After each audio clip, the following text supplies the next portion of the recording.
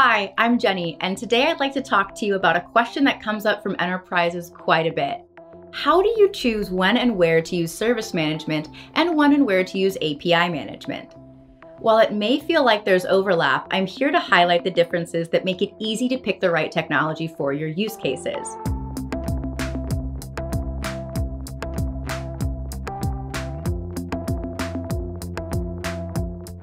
First, we'll do a quick overview on service management and API management, and then we're going to jump into the modernization journey as well as some use cases. We'll summarize everything at the end, but for now, let's dive right in. First, let's cover the basics. What are service management and API management? Service management is usually done with a service mesh. It manages the communications between services, and it's focused on handling overall service-to-service policies or telemetry. API management is usually done with an API platform. It's all about managing the lifecycle of APIs and is geared towards API publishing, consumption, governance, and receiving analytics of usage of APIs by consumers. Those sound pretty different, so what's the confusion about? Here's the thing. Both service management and API management are an essential part of an enterprise's modernization journey. So the real question is not which one to choose, rather when and where. You might choose one over the other depending on where you are in your modernization journey, or you might choose API management for one use case and service management for a different part of your business with a different use case. If you're involved in a modernization journey, then you most likely have one or both of the following goals: to modernize applications with cloud-native technologies to deliver software faster, or transform businesses by giving developers, partners, and customers unique ways to interact with your products. To accomplish both of these goals, you'll need both the service management and API management.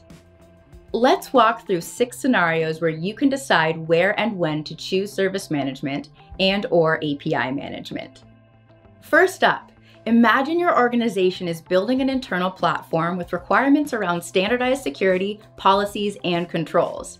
Here, a service management layer will give you all the capabilities you need to secure and control the traffic within that platform. Next, your SRE team wants to monitor the health and performance of the services within that platform.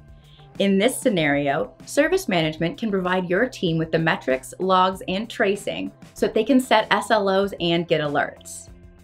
And what about when a network operator on your team needs to configure networking components so that services can communicate across clusters in hybrid and/or multi-cloud situations? Service management provides you a way to standardize networking across those environments and components. And now imagine that this platform is owned by a business unit within an enterprise. They might want to set up a shared service model where other business units can discover and reuse some of those standardized services as APIs. In this case, the goal is to provide easy visibility for other teams, which are outside the domain of trust, into what APIs are available and how to use them. An API management platform is a great way to govern this process. It would provide the mechanism to expose these APIs to other teams, provide access to these services, and the tools to measure API usage through analytics. Here, this organization is now at a point where they want to bring third-party partners and developers into the mix. This could be to adhere to industry practices such as open banking or to expand your business model to new channels. Similar to our last use case, an API management platform will let you securely expose those services outside of your organization and give you the tools and provide easy onboarding and access. Now that you've given all these stakeholders access to those APIs, you want to see how they're being used and potentially even explore some monetization opportunities. This is another scenario where an API management platform is a great fit. You can get visibility into API consumption and growth, determine which APIs are valuable, and put monetization models around APIs that you want to charge third parties for. As you can see, there are many distinct use cases for service management and API management. Depending on your needs, you may start with one or the other, you may use them for different initiatives, or you may even use both service management and API management together to perform different functions for a platform that you're building. To summarize, if you're primarily looking for a technology for service-to-service communication that maintains the quality of service in a system composed of distributed services, then service management is the best fit.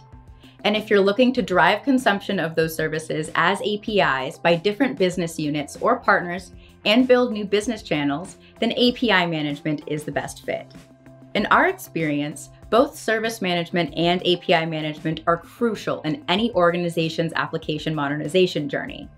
Here at Google, we provide service management capabilities through Anthos Service Mesh, which is a part of Anthos, and API management capabilities through Apigee. Check out these links below for more information and let us know what else you'd like to learn about Google Cloud.